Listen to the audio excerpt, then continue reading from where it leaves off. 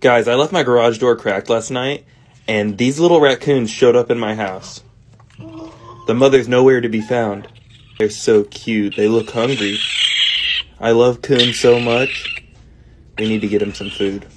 I picked him up and he was squirming a bit. He wasn't too happy. Look how cute he is. I got the other one. The other one doesn't look as healthy. We need to get him some kitten replacement milk.